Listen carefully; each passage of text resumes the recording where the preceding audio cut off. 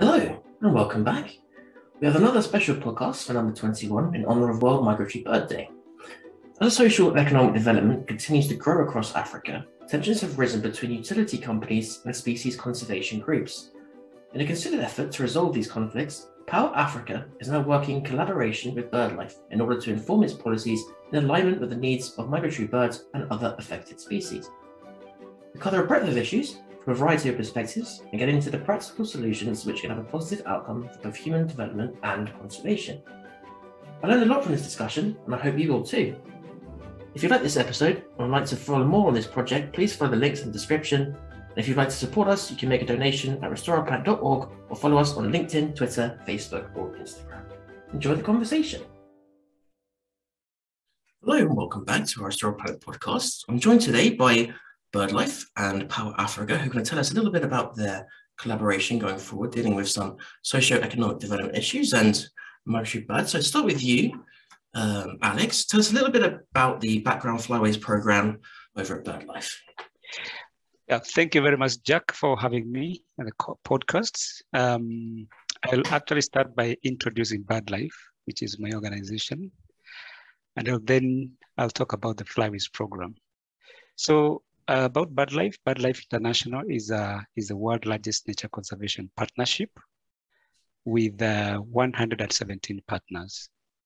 Our purpose is to conserve global biodiversity, habitats, and birds, working with people and business in the sustainable use of nature's resources.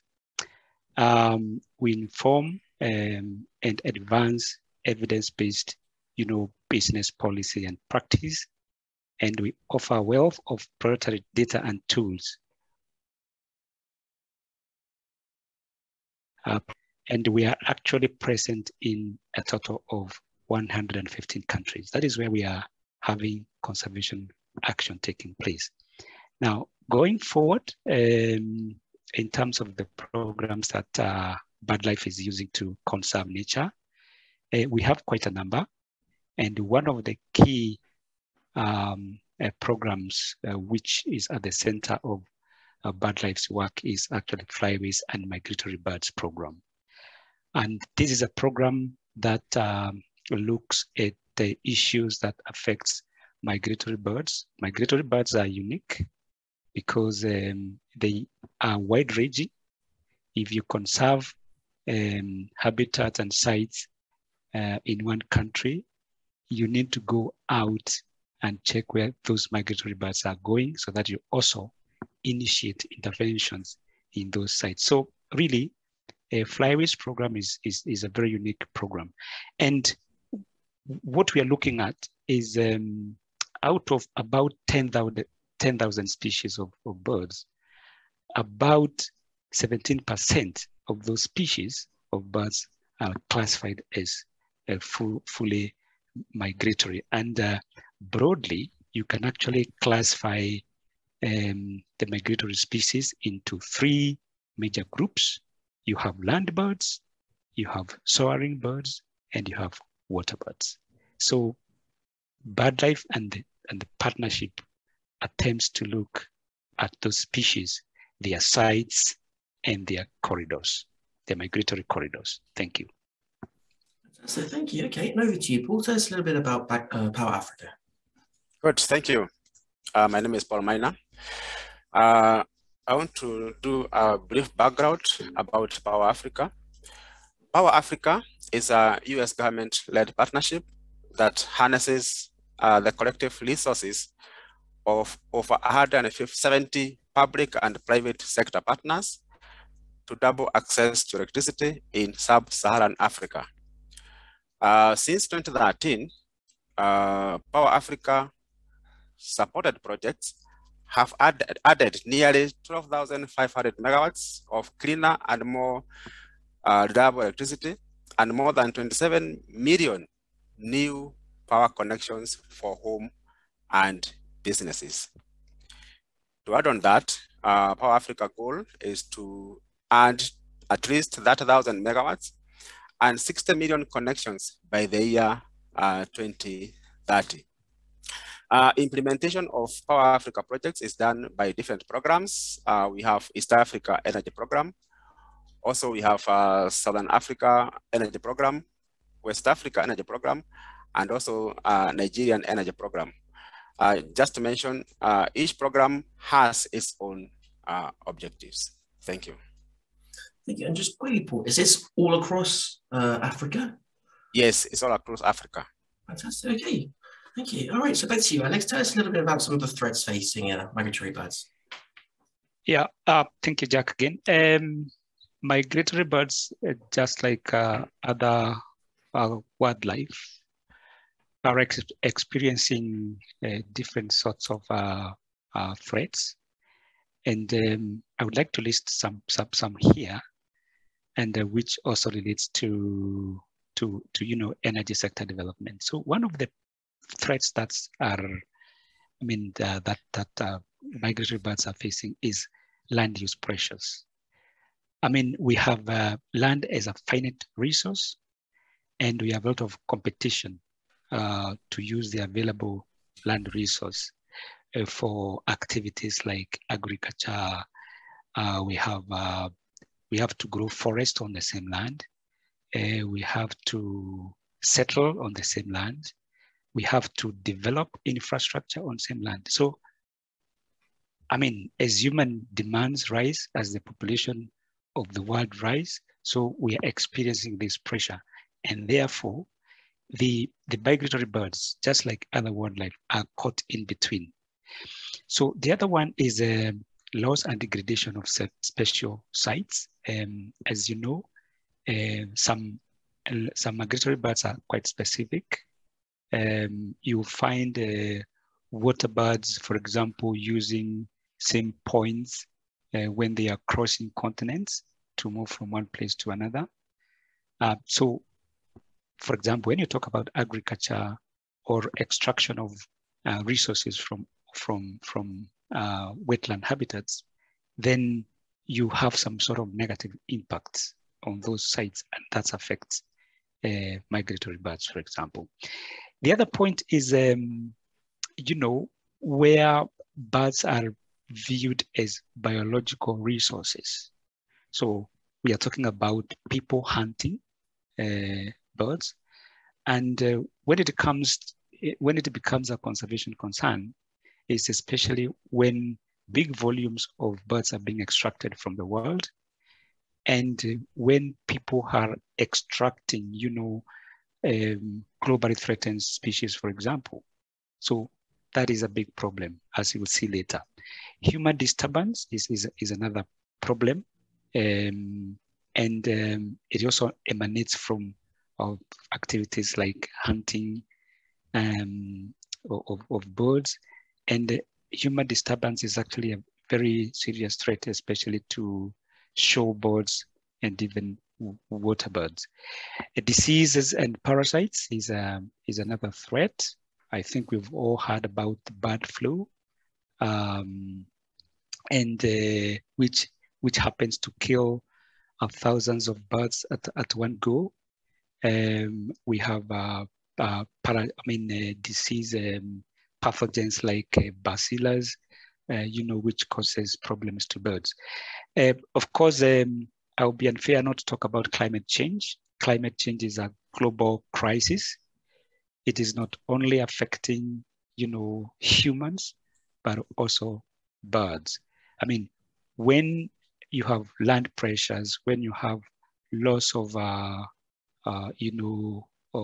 habitats for use by the birds, when there is hunting pressure, then you bring in the component of climate change, then things will be worse for migratory birds.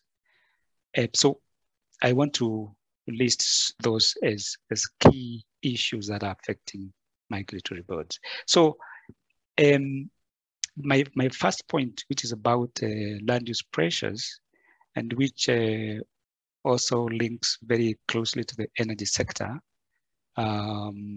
is development of infrastructure. Power generation, power transmission involves development of infrastructure, and you are looking at a situation where, for example, you are building a power line across or near a very important site for migratory birds. So that creates some problems to migratory birds, especially if not done without any consideration to birds' activities around. Thank you. Okay, Alex, just one follow-up question there. So more specifically speaking, when these power lines, etc., are going up, how does it directly affect the birds? Does it kill them? Does it just get in the way? Does it confuse them? What happens with their pathways? Yeah, I want to step a little bit back and say that depending on energy infrastructure, the infrastructure affects various types of birds. For example, when you talk about big-bodied birds, we are talking about 1.9 meter, size of a vulture. So this is a big-bodied bird, and when it is moving, looking for food, usually the concentration is where to get food. And a lot of times, when the infrastructure, for example, is not visible enough, it is impossible for the vulture to actually avoid it. So if there is a power line which is, not visible to the vulture, they will straight away come and collide with these birds. And for wind farms, for example, when the turbines are spinning with high speed, you get a situation where the turbine is not visible. It becomes blurred. So a bird which is chasing food or which is competing for food with other birds will not, see these things. It's not keen to look at any obstacles. It will fly into the turbine. It is chopped. It flies into the power line. It is hit and it is injured. It dies. So that is one of the problems, collision. The other problem is actually electrocution. So we have two kinds of power lines. We have bird-friendly power line, and we have bird-unfriendly power line. These designs are there. So what happens with the a power line that has not been designed properly without consideration for birds? It is designed such that when a bird perches on the power line, when it is spreading or it is perching on the power line itself, it is actually electrocuted. So, and what happens with electrocution is very easy. One, you get an injured bird, and most often the bird dies after electrocution. But more importantly, when electrocution occurs, it means that there is power interruption in whichever place the power is supplied. So birds are affected by mainly in those two forms. Of course, the other one is you have a big dam. It affects important feeding grounds for migratory birds. The nice habitats are submerged and they are no more. So depending on which infrastructure, they affect the birds differently. Thank you. Thank you, Alex. Some interesting insights there. That leads me on nicely to our next question. So Taryn, I'd like to bring you in and your perspective. What are some of the environmental challenges facing development of power infrastructure across the continent?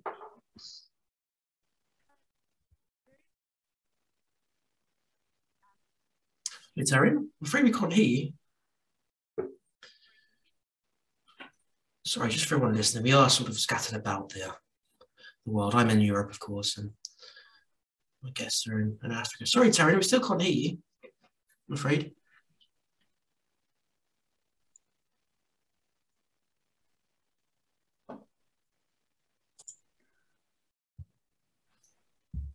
Okay, I think this builds on very much what Alex was saying earlier. It's just a continuation, basically.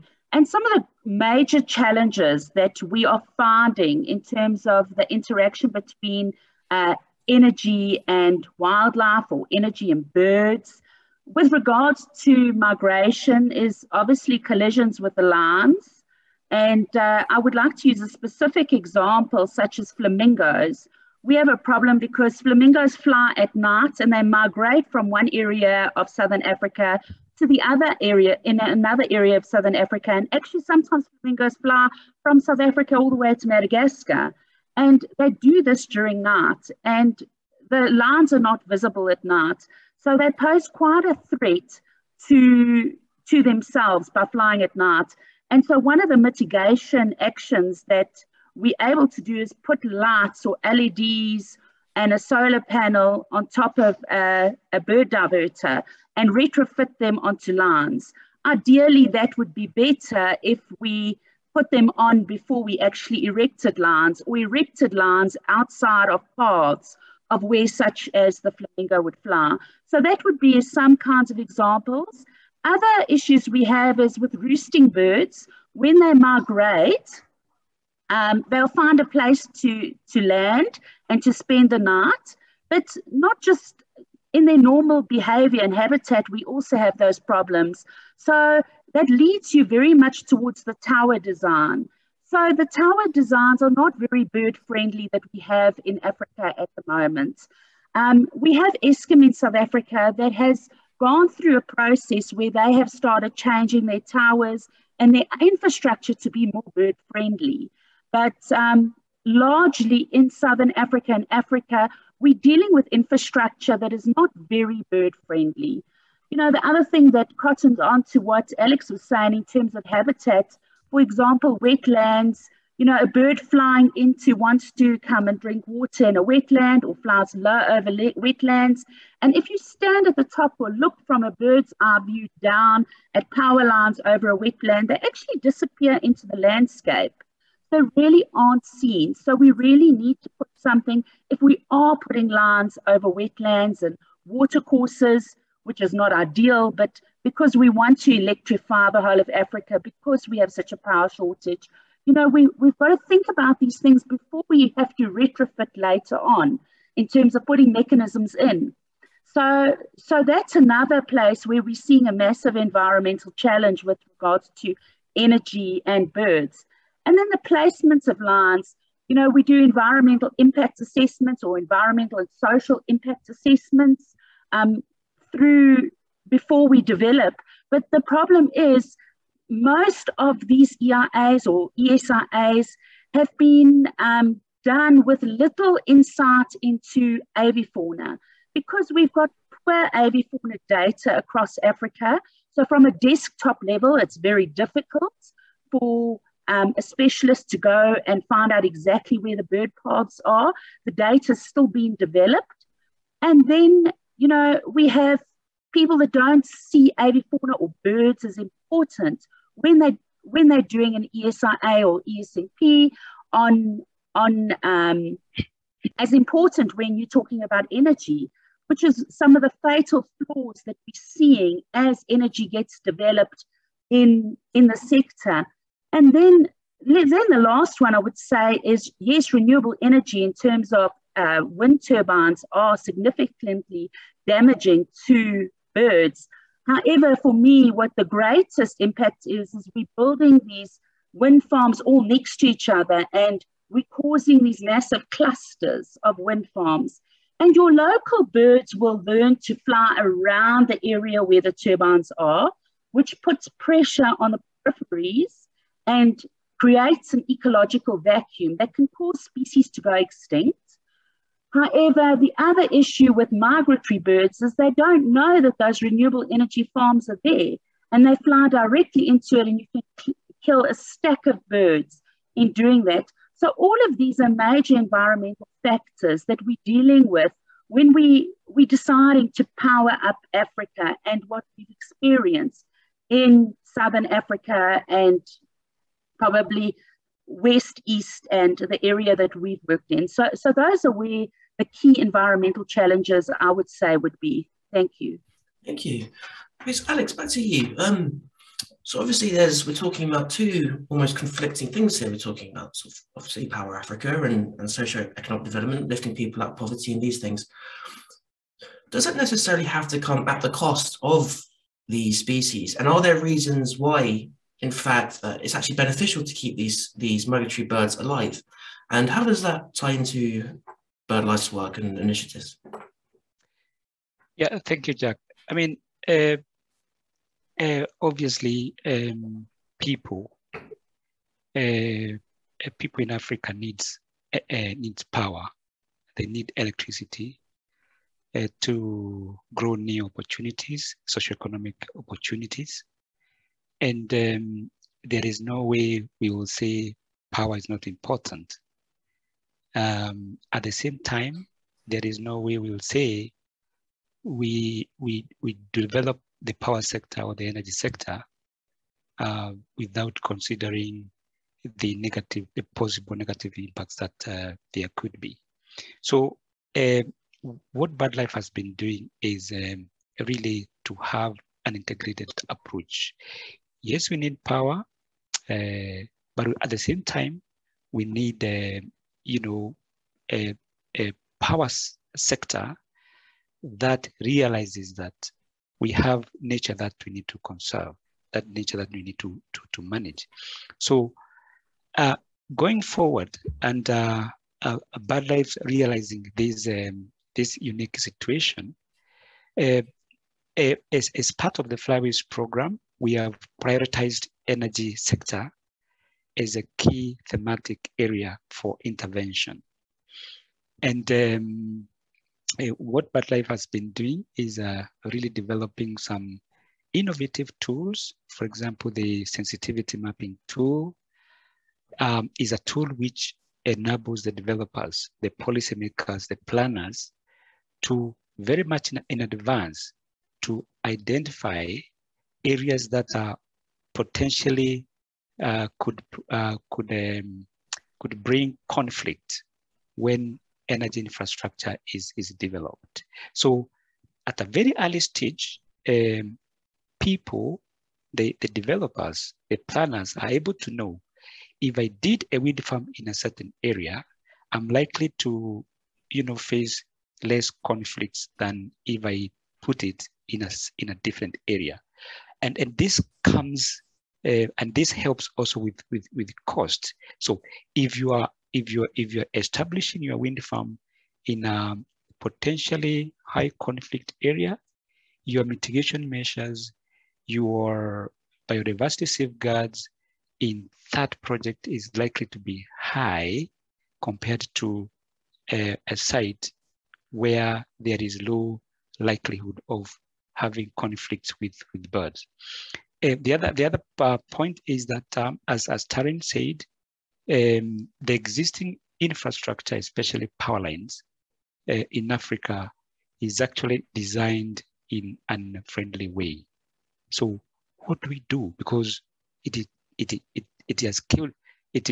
kills bird as long as it existed, and some power lines are really old, constructed in 1950s, and they are done without considering birds. So they continue killing birds up to date. So what BirdLife has been doing is we've been working with especially the utilities, posing the question, where do we have the hotspots? Where do we have a lot of conflicts, a lot of collisions, a lot of electrocutions of birds in your grid system? So with that information, we're able to map the hotspot areas and therefore prioritize those ones for intervention. So, and there are many ways to intervene. As Karen said, there is retrofitting. You can either put gadgets on power lines to make them more visible, whether it is during the day or during the night, such that when birds see them, they see an obstacle, not necessarily the power line, but the obstacle, and they are able to digress. They're able to avoid that kind of an obstacle, which is deadly. In terms of wind turbines, BirdLife up to now has partnered with some developers, especially in the Northeast Africa, to develop what we call a shutdown on demand. And this protocol is where there is a coordination within the wind farm management to shut down the entire wind farm or specific wind turbines such that collisions with migrating birds are avoided. And from our assessments, from our analysis, the shutdown on demand really does not cost much in terms of power losses. So you switch off the wind turbine, you let the migratory birds go, and after that, you switch on.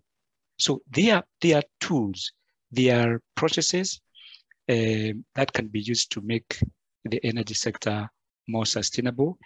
And more to that, Taryn alluded to the fact that some of the experts, some of the EIA experts that we have in the continent do not have the capacity, do not have the required capacity to really think through the EIAs when they are developing the reports. So what BirdLife has done is to develop,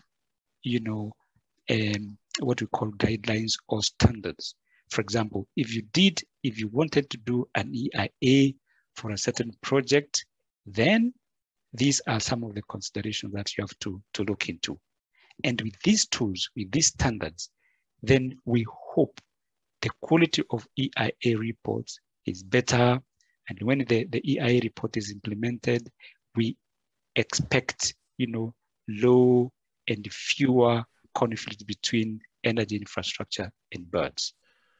Sorry, Alex, one question there. You mentioned, sorry, what was it, EIA reports? What is that exactly? Well, EIA reports are environmental impact assessment reports. Of course. Yeah. So these reports, helps the developer, helps the policymakers, the decision makers to see, okay, here we have a project, but we have problems. This project is likely to have an impact on birds and other wildlife, but what are the mitigation measures that can be built in the project such that, we have lesser, fewer, or no conflicts with biodiversity, with birds, for example. So that's the essence of the EIA. And in most cases, a lot of energy projects will require the project proponent to undertake the EIA.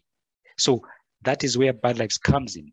You have an EIA to do, the birds are at stake. So these are the items in the EIA you ought to consider to have, good quality EIA, an EIA that considers birds is one of the factors that are likely to be affected by the project and the possible mitigation measures that you can build in your project.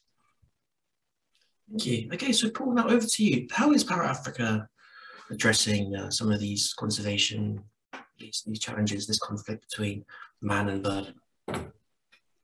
Sorry, Jack, I think that was meant for me.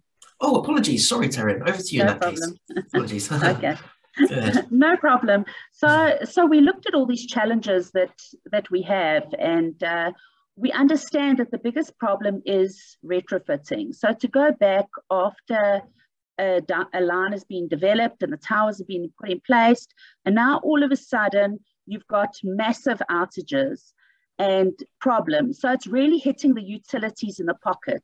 So the best place to start is to really go to the utilities. And Endangered Wildlife Trust assisted us on a number of projects in Southern Africa and East Africa. And they calculated that approximately a utility in these regions is losing about $100 million a year through revenue loss, damage to infrastructure, and repairs of infrastructure. So it really is quite significant how these utilities are being affected. And that's not to say where you've got NGOs, you've got people actually providing negative publicity about the utility because of them killing birds or any wildlife. So we really looked at it from that perspective, and we decided that it would be a good initiative to go and help the utilities to overcome these burdens. And the approach we took in Southern Africa and East Africa was basically to promote an awareness of wildlife and energy interactions. And through doing this, try and promote a wildlife incident management system into utilities in different shapes and forms, and develop tools so the utilities could use these tools so that they could better manage it. So in an ideal world, before you develop, you will make sure that you do an avifauna impact assessment and make sure that where you put these lines and these towers are the best kinds of lines, the best kinds of towers, have the best mechanisms on them to avoid any kind of conflict with wildlife or with birds. So I say wildlife or birds, but actually birds are included in wildlife. And when we refer to wildlife here, we are really referring mostly to birds. So your biggest impact in wildlife is birds. However, we do have impact with other things, such as in the Kruger Park of South Africa, there were incidences where giraffes got caught in the lines because the lines were too short. So we can't negate the fact that other wildlife also gets affected. So we put it under this banner of wildlife and energy. As I said, largely it does relate to birds. One of the things that we did in East Africa, we developed a mainstreaming and wildlife incident management into utilities in East Africa, and that was launched a few months ago. It's a handbook that we launched that utilities can actually use and say, this kind of tower would be better to be used, and hand it to the engineer and say, these are the kinds of towers we would like to use, and this is what is recommended. For example, those are the kinds of things that are in there. Or, you're getting pollution on transformers. Pollution is where your birds are defecating. It actually causes the transformers to erode or corrode. And, what infrastructure do you need to put up? Do you need to put a shield over your insulator so that it can be protected? So all of these mechanisms are in these manuals. And we're actually going to be launching one for Southern Africa very soon, within the next few weeks. We're going to launch one of these manuals so that the utilities in Southern Africa can also have a manual. But on top of that, we've done a lot of training in East Africa with Ken Power and Tetraco and KPLT. We did quite a bit of field investigation there and training and awareness, and identified some of the problems these utilities are having as a result of wildlife and energy interaction. There was also some training done in Ethiopia, but unfortunately nothing moved further than that because of COVID. In Southern Africa, we really embedded ourselves in EDM, which is the energy utility in Mozambique.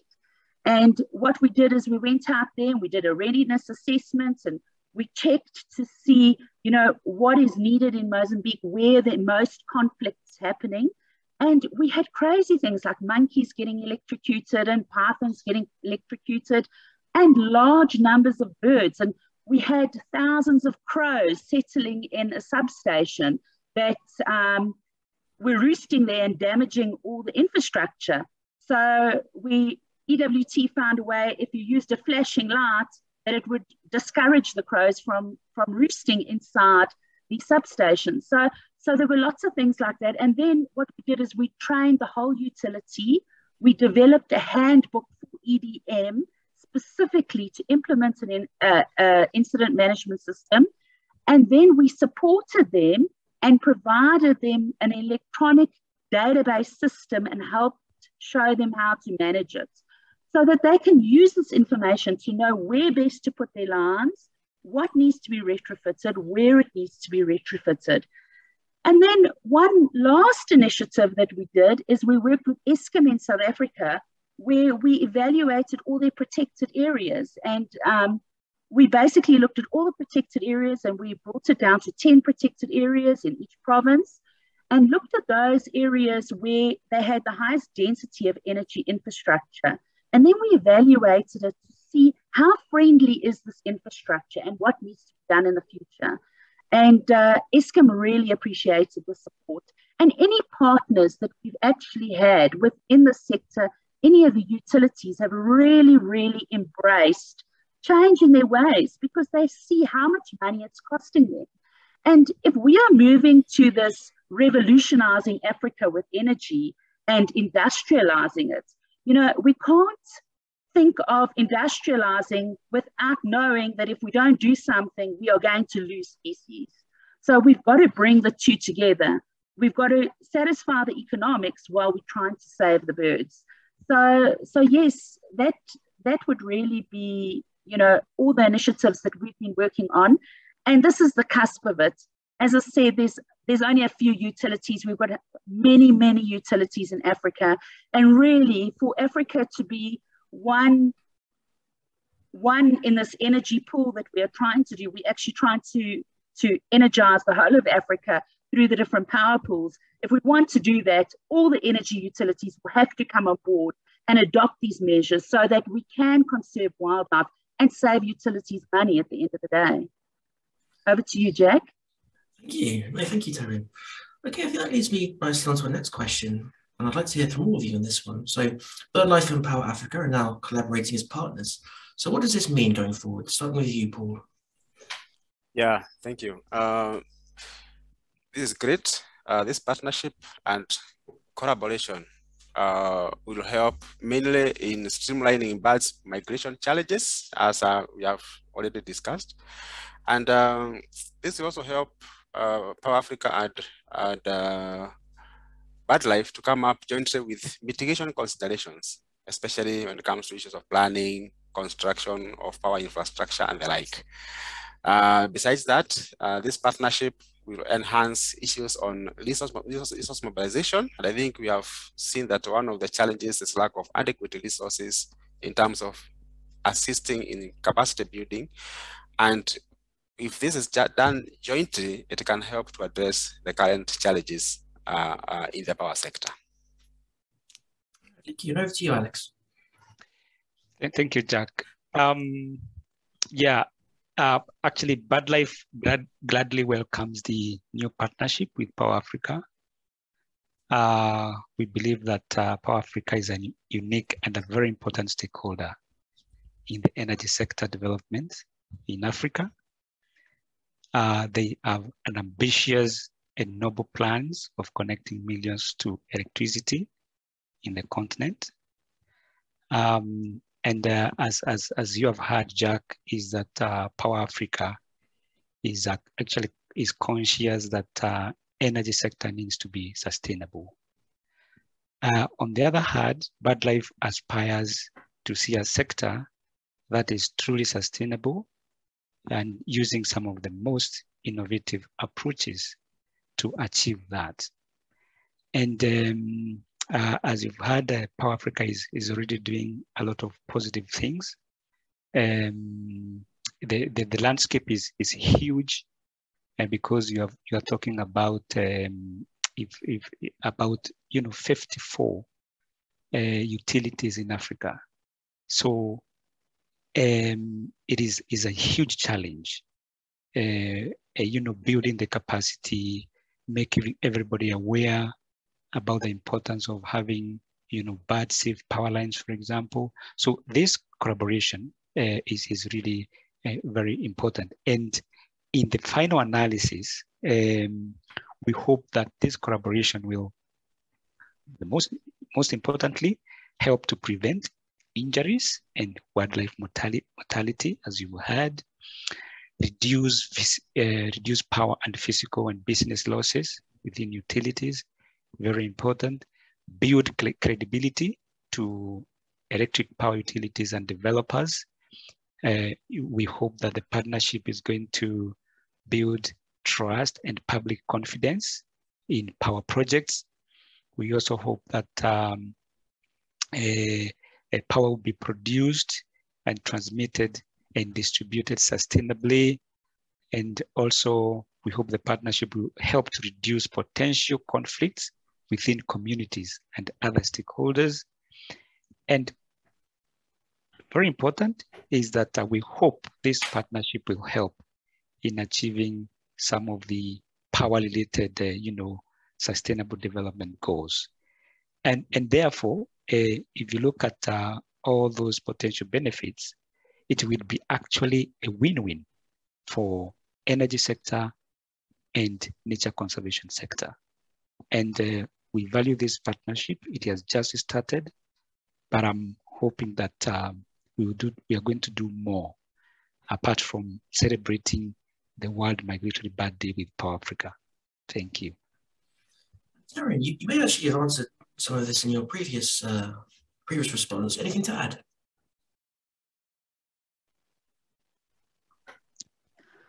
No, I don't think so.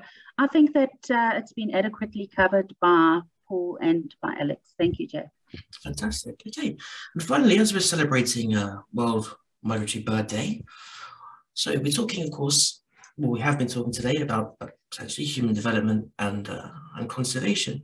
What excites you all about the next 5 to 10 years, hopefully with the growth of your collaboration, and where could we hope to be over the next decade or so? Starting with you, Paul.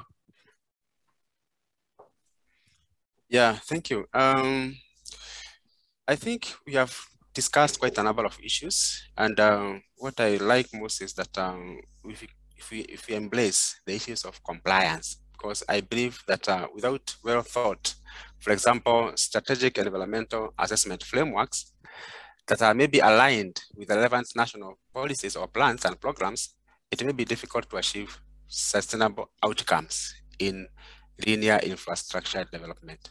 That is key to ensure that at least what we are doing at national level with various stakeholders, compliance aspects are well articulated as we try to move on with this aspect of ensuring that everything is done to enhance our sustainable outcomes moving forward. Thank you. Alex, over to you.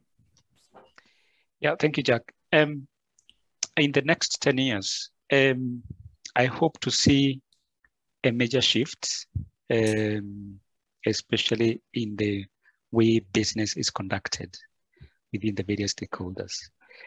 The business of utilities, as we speak, is to provide power. But I would like to see a transition where the utilities, for example, say their business is to provide power in a sustainable way. So we connect people, but how do we create, bigger, more footprint environmentally? So this shift is very important. Of course, Africa is growing in many ways, and we are experiencing a lot of competition on the available natural resources, and energy sector is such an important sector. So I would like to see this shift. When we talk about we have connected so much people to electricity, what amount of environmental benefits did we acquire in the process? Did we avoid collisions? Did we avoid electrocutions? Did we have a more stable power supply within communities? And basically, how does can the sector also support, conservation of nature, conservation of more birds?